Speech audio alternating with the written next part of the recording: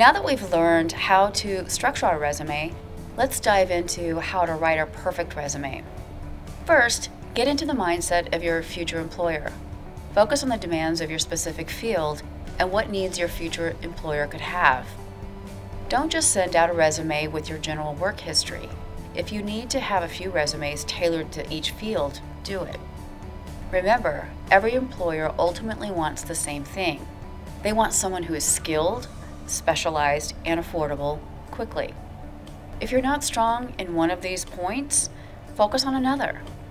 If you're not specialized in your field, emphasize that you want to receive further training and that you can start immediately and would be more affordable than your competition.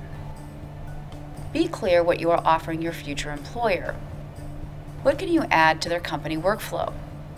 The answer to this question not only determines the basis of your resume, but also will come up in your future interview. Do your research beforehand and try to gain as much insight into the company as you can so you're prepared. This will benefit you whether you are a seasoned professional or new to the field.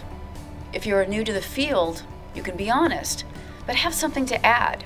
If you have examples of your work, create a portfolio to highlight your skills and previous work. Video, photography, and blogging are powerful tools that employers love to see.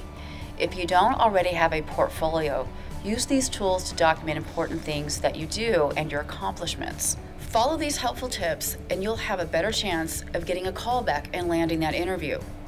Those tips again are: know what the employer wants and empathize with them. Employers need someone skilled, specialized, and affordable quickly. Be clear what you are offering them. If you have examples of your work, create a portfolio. And if you don't have a portfolio, start documenting everything you do and your accomplishments. Thanks for watching.